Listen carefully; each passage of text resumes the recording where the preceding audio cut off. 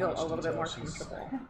Because it's not I'm just just swapping them back and forth so people can see them. No, oh no, no. So no, we're going to no. follow and the blue it's more for right so now. Because leave I the have red people in the with me. I mean, upper normally I do this left-hand at home, and if I So we're going to be end following up those doing things this a couple pretty times, like, well, excitedly. whatever. But now that you're, There you go. The detail you're seeing on the blue it's right like now not is like the being cartoon watched, showing but through with the cutting the earlier, light I was fine until I table. knew She's people got the were cartoon watching. below the glass. It's like, oh. So what she's about to do is start painting over top. So of great the story glass. for you. I heard from Harry Connick Jr. when I went to a concert of his like 20 years ago. He did a show, a live show, and Frank Sinatra was there, Ella Fitzgerald was there, and a young Harry Connick Jr. was there. Oh, wow. And Harry Connick Jr. goes back in the green room, and Ella Fitzgerald, she's sitting there and not hyperventilating, but she's looking stressed out. And he's like, Miss Fitzgerald, are you okay? She's like, oh yeah, honey, I get nervous before every show like this.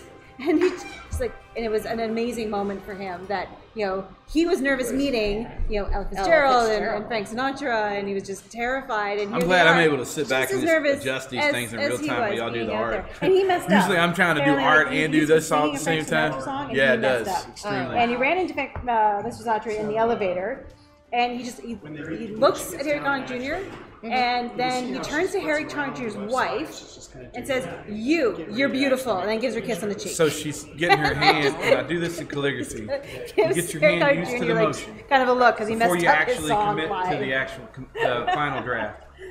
Right now she's getting those. That's exactly what she goes. There she goes. I can hear you. What? You don't hear us. Just work. The Czechoslovakian judge is already looking at giving her a 7.2, but Great Britain seems to be very pleased with her opening strokes here. Oh, masterpiece! Look at that stroke. Look at that move! Wow, that's amazing. You just don't see that every day. No, you don't. No, you actually don't. I did see it one time whenever I was at the Budapest orphanage. Really, yeah, that was amazing. That's extraordinary. That's extraordinary. I think that you know, Budapest has a lot of things to offer. Orphans are landing earlier with the technical. Yeah. The quality of the orphans in Budapest are substantial. And you know, orphan tears are only ever fresh once. So exactly, especially the redheaded orphans. It's so true. Yes. So true. They're so funny. Yeah. They think. Gingers are a special breed, and we must always remember that, you know, when a ginger weeps, it's better than them sucking your soul out. You know. I love my wife now. But oh, look, it's a masterpiece. Look at that. Video configured. There it is. It's stunning. Ready to get stunning. We're missing stunning. We're missing stunning. It's almost like the brush is attached to her hand. It's really brighten up just a hair. That may be too bright. Yeah, that works. You know, can you ever really get too bright? And bump the contrast a little. Contrast is going to wash out. These little pieces want to keep moving. And over there, you know, not to be forgotten, Charlotte's over there putting a base coat on, thicker than Miss USA pageant. We'll go over to her in just a second. We'll definitely cut over to her screen. I haven't really seen a base coat put on that thick before. Yeah. Very nice. Go ahead and let's take a look and see what she's doing. Bloop. There she is there. She's painting those small pieces. Those are actually kind of difficult to do because... Especially with a brush that big. Yeah, and it'll just start moving all around. Yeah, they'll just slide around and move. But she's got good control. I think she beats her husband with a wooden spoon. She does. She does? Yeah. Okay, good. He deserves it, I'm sure. Well, yeah. Something fine on the little pieces like that, especially with the hake that's bigger than the piece, is you'll get the paint pulling back towards the middle and pulling away from the edges occasionally, and that makes it a little tricky. We actually have a red plastic spoon that has a cutout of the Kool-Aid Man. Nice. Oh yeah. And that's what I use. So you beat your husband with Kool-Aid? With a Kool-Aid Man. Oh yeah. No, I don't beat my husband. Now, going back to Michaela, she is just let's go back to Michaela. The visage of concentration. Right. Iron will. Not to be deterred. Not at all. No. You really don't see that kind of driven motivation very much anymore in this sport. Certainly not the world. I tell you what, it's you know, I really feel like I've gotten the bang for my buck in this adventure. Because if you look at that mouth, look at that jawline, that strong jawline. This This guy's obviously been around the block. This guy could be in a church somewhere. He could. Yeah. I'm pretty sure he could tempt me. Yeah. Right. We were interviewing Michaela earlier, and she said it looked a lot like her Uncle Ted. Ted. Yeah, Ted. Nice guy from Monmouth, apparently, in England. I never have met Ted. I haven't met Ted either, but apparently he is an attorney. Oh. And, and they're a little less formal in England, and so their attire is, a little bit more traditionalist, if you will. Right. He's an attorney of ill repute or Well, repute? Of ill repute, but of good reputation. Okay. I am stunned that Michaela has managed to ignore us this entire time. Right. And she hears and is taking note of everything. It's all John's fault. No, you're fine. I'm just a producer. Come I'm just a producer. That's looking really good, though. Yeah, it is looking really good. So if you look, you can see how she's filling in that area, and she's actually getting that flooding in, so that crest really pops. That's going to be key here. It's going to really define Franklin. He's going to come out looking quite diabolic, because he'll have his little horns and his little crest. Yeah, exactly. Diabolical. He definitely deserves a new ha-ha. So, what are you doing now, Charlotte? You're just removing paint that... I'm removing the marker that we used. Okay. I don't want it there when we fire it. Okay. Where do we put the heat gun? It's in front of me. Oh, I'm going to move that out of the way. Usually it comes off fairly easy. Okay. Now that you're paying attention to me, it isn't. That's okay. I got you. That's right. We didn't start the timer until a few seconds ago. So Right. you're okay. I got free time. Oh, I wouldn't go that far, but yeah, you've got some time. Can't document it. It's okay.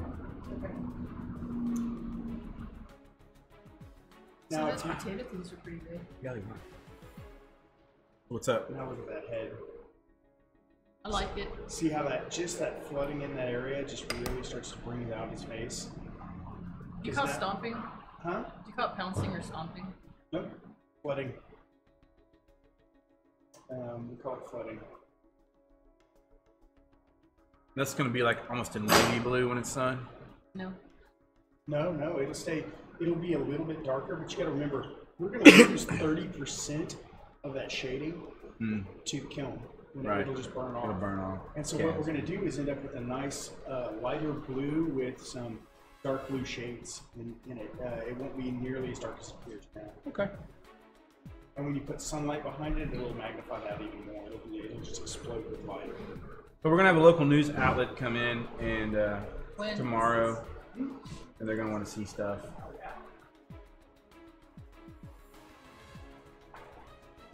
So, let's see. So, I don't know if you'll be able to see this or not, but if you look here, you'll be able to see, you should be able to see some. Here, let me switch over to that camera, John. All right.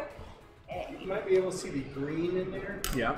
That's the silver stain on the blue glass, so it's yellow on blue, so it comes up to nice green. And that's what we're going to be doing to the demon. Part of the demon is putting in that nice green color for some stripes and pustules, so he looks appropriately vile. Okay.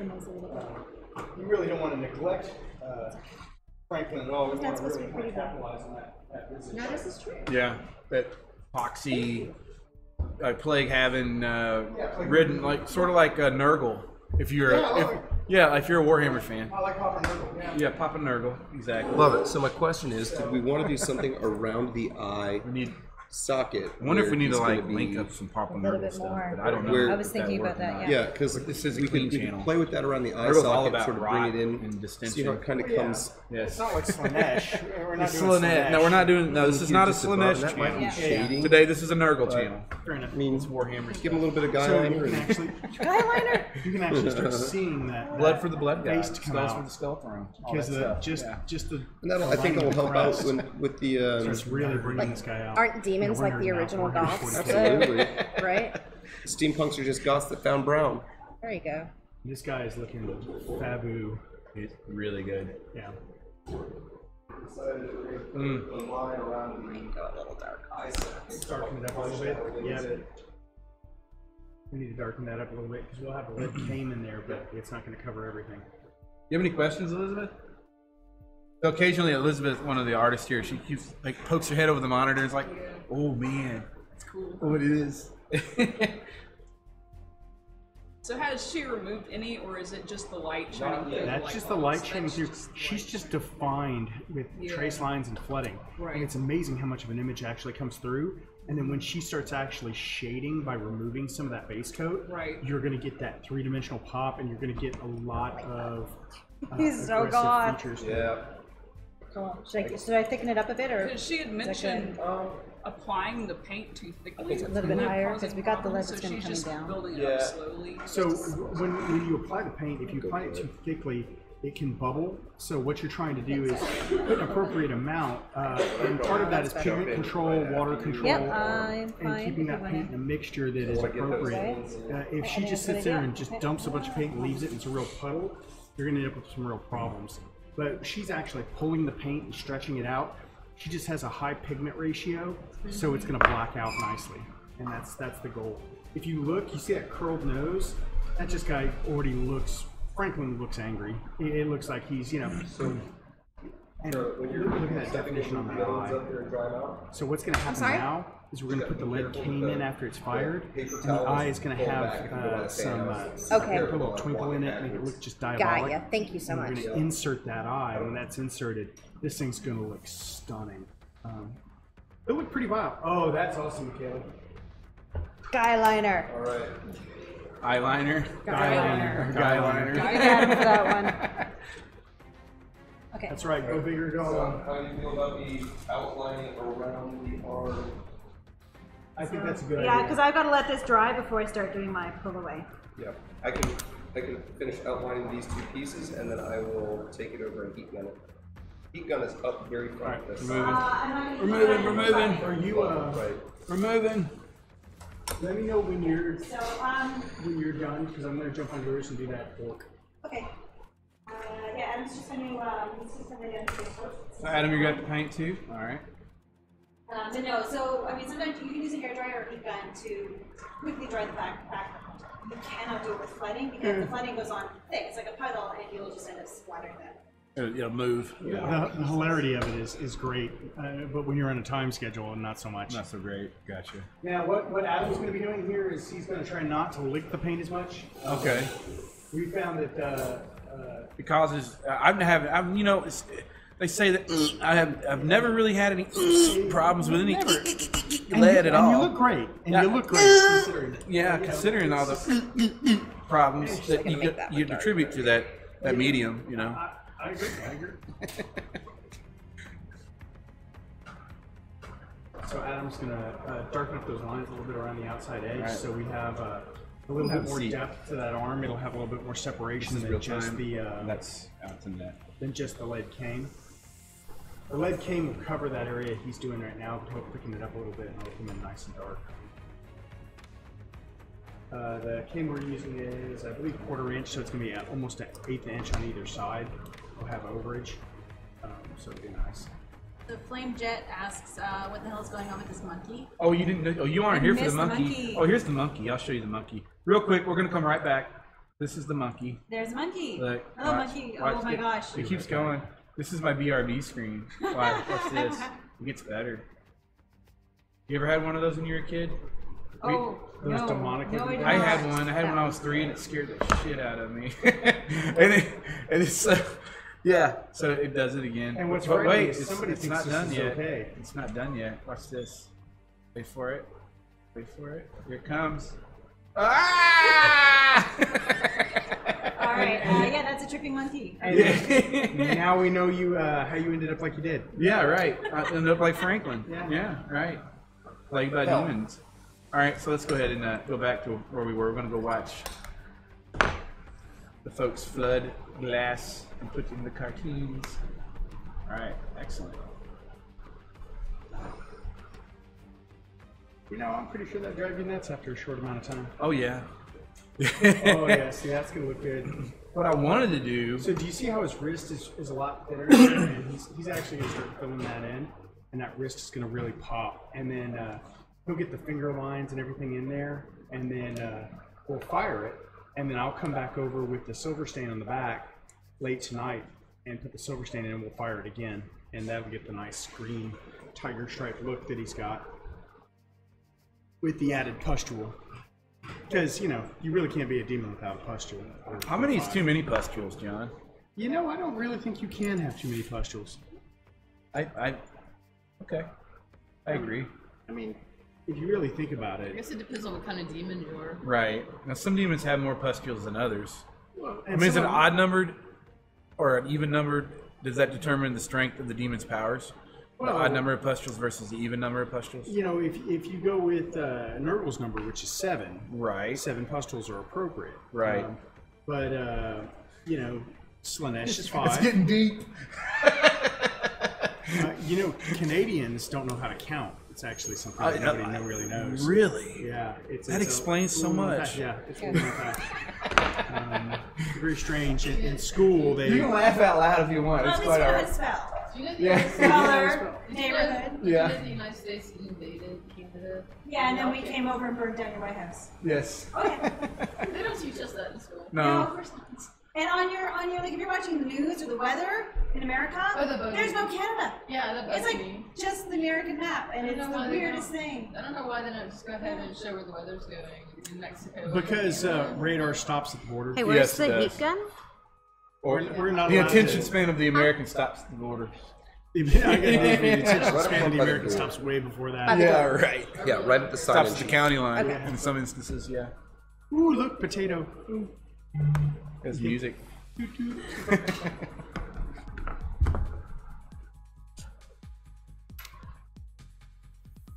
Looking good, Adam. I stole your chair.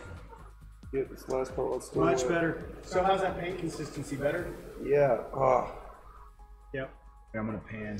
I'm gonna have to pan over a little bit. Let me go and grab that camera. That wrist is looking better. That his are the blue, Huh? because he's got a mighty handsome wrist. He's got a mighty handsome wrist, no man. Please, there, sure. Ah, I'll make sure again. Let's go ahead and look here. Let's go with a little more focus on There we go. exposure. I'm gonna leave it here. I'm gonna take this back. Let's go ahead with the tilt or pan. We need a pan.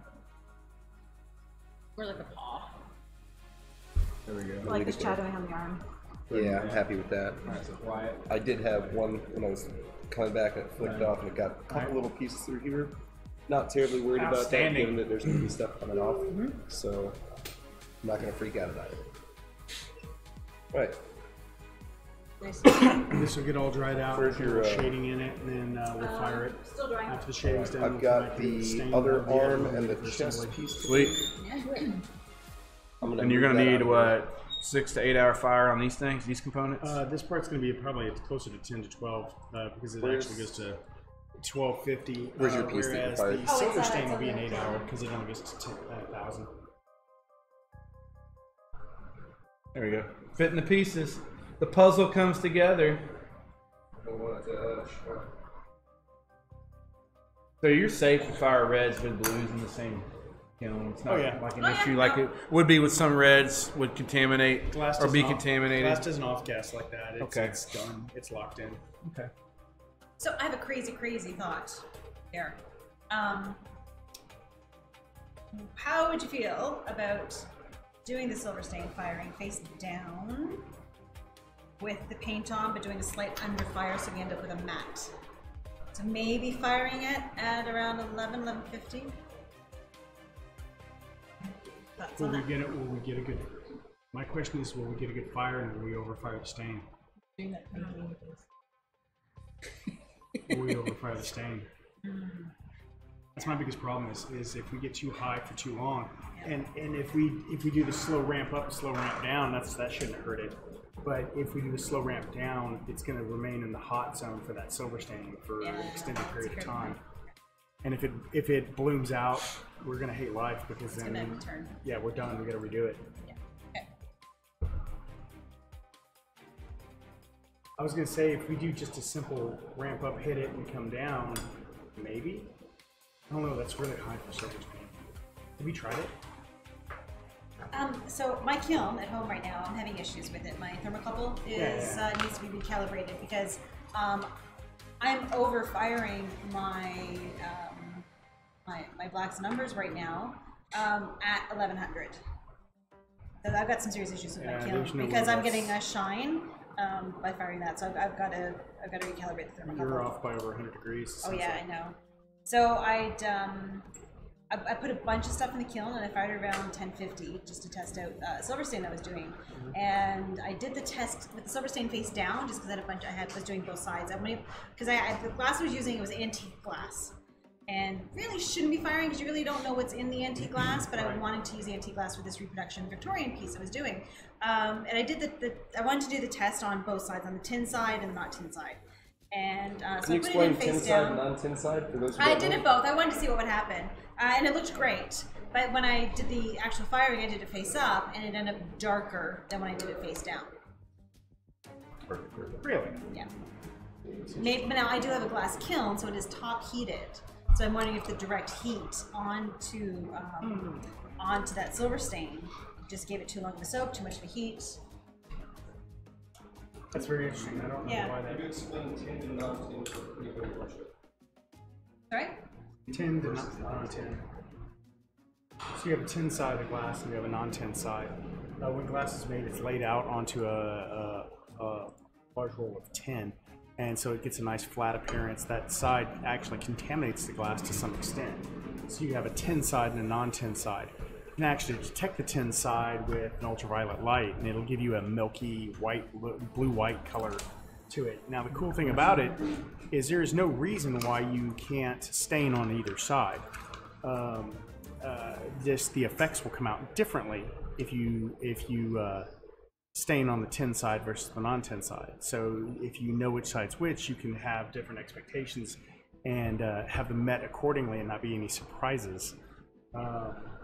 There's a water test you can do because I mean the UV test lights can be expensive. There is a water test. If you put a drop of water on it, if it spreads out, there's no tin. If it pulls up into a perfect water drop, that does have the tin side on it. So yeah, that's another way to tell your tin side from your non-tin. The tin side tends to make the colors more vibrant. Weird effect. But it's useful, and you can still make vibrant colors on the non-tin side. You just end up using a little bit more stain. It's a little bit more work. But it is certainly more conservative to use the tin side. A neat effect. Chemistry, who knew? I still tend to not lick the glass. That's usually considered bad. Yeah. Is there a lick test for tinning? There is a lick test for tinning. I don't think I want to lick antique glass. It's been, I mean, even if you do clean it, it is not porous. I think that's a bad idea to, you know, 298. I've never had a problem using the mercury glass, the float glass. Yeah, it's all good. Good. Well, how's that Twitch of yours going right now? Good. Good. Right. Can we turn this into a video later? Yeah. I'll cut it up for you too. He'll shorten it from the 14.2 hours down to 35 minutes. Yeah, I'll take key elements out. Focal points. John and I judging like your Olympic painters. Yeah, that'll those definitely parts be in there. definitely are gonna make the cut. Oh, would you like some shredded squid? Oh yeah, Okay, shredded squid, I just dude. found a bag of shredded squid. Yeah. Hot flavor. Karen got it for John. You haven't Squid, had sugar, monosodium. Yeah, MSG, baby. monosodium? makes Blue everything beans. taste better. It does. It's the umami. That's a hard no there, folks. Thanks. You know, you shouldn't judge things so harshly. MSG's amazing.